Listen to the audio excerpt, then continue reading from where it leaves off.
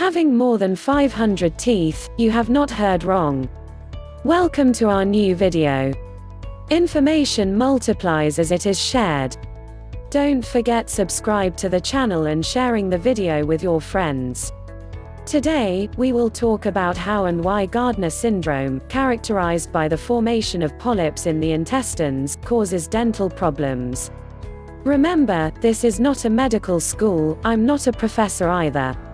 Let's focus on having fun and learning. Let's first look at the meaning of hyperdontia. Hyper means excessive, dontia means teeth. Hyperdontia means having more than 32 teeth. Supernumerary teeth and multiple hyperdontia are usually associated with different syndromes, such as Gardner syndrome. However, they can appear in patients without any pathology. Their prevalence oscillates to 0.5 to 3.8% in patients with permanent teeth and to 0.35 to 0.6% in patients with primary teeth. Today we will examine Gardner syndrome, where supernumerary teeth are most common. What is Gardner syndrome?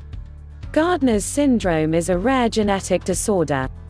It usually causes what start out to be benign or non-cancerous growths. It's classified as a subtype of familial adenomatous polyposis, which over time causes colon cancer. Gardner's syndrome can lead to growths on various areas of the body.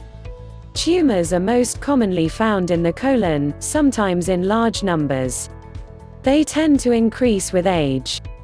In addition to polyps on the colon, growths can develop, including fibromas, desmoid tumors, and sebaceous cysts, which are fluid-filled growths under the skin. In this disease, you may have more than 500 teeth or less than 32 teeth. What causes Gardner syndrome? Gardner syndrome is caused by changes, mutations, in the APC gene, which is called a tumor suppressor. Tumor suppressor genes encode proteins that are part of the system that controls cell growth and division.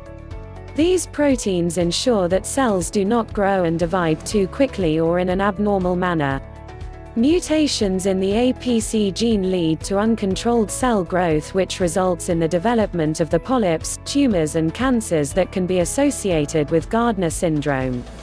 People affected by Gardner syndrome have a high risk of developing colorectal cancer at an early age. What are the symptoms of Gardner syndrome? The signs and symptoms of Gardner syndrome vary from person to person. It is a form of familial adenomatous polyposis (FAP), which is characterized primarily by hundreds to thousands of non-cancerous benign, which is characterized primarily by hundreds to thousands of non-cancerous benign polyps in the colon that begin to appear at an average age of 16 years. Unless the colon is removed, these polyps will become malignant cancerous, leading to early onset colorectal cancer at an average age of 39 years.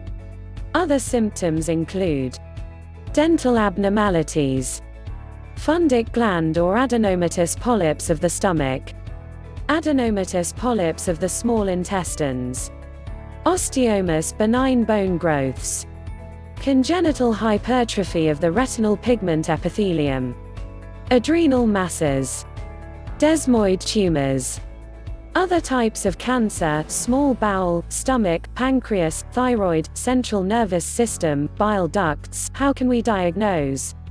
Gardner syndrome is diagnosed based on the following features. At least 100 colorectal polyps or fewer than 100 polyps and a family member with familial adenomatous polyposis or Gardner syndrome. Osteomous bony growths. Soft tissue tumors such as epidermoid cysts, fibromas, and desmoid tumors. How can we treat it? Although there is no cure for Gardner syndrome, treatment and management options are available to reduce the risk of cancer.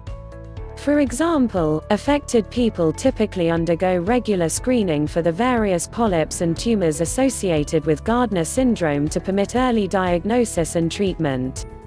Prognosis. The long-term outlook, prognosis, for people with Gardner syndrome depends on the signs and symptoms present in each person and the age of diagnosis. By age 35 years, 95% of affected people have polyps. Once they appear, the polyps rapidly increase in number. Without colectomy, hundreds to thousands of colon polyps are typically observed and colon cancer is inevitable. The average age of colon cancer diagnosis in untreated individuals is 39 years, range 34 to 43 years.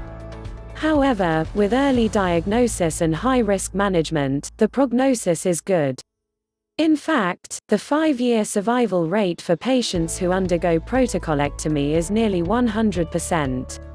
The skin abnormalities, epidermoid cysts, fibromas, and lipomas associated with Gardner syndrome are mainly of cosmetic concern, as they do not appear to become malignant cancerous. Thank you for watching the video. As I said, the information increases as it is shared. Do not forget to subscribe to the channel and share the video with your friends. See you in the next video.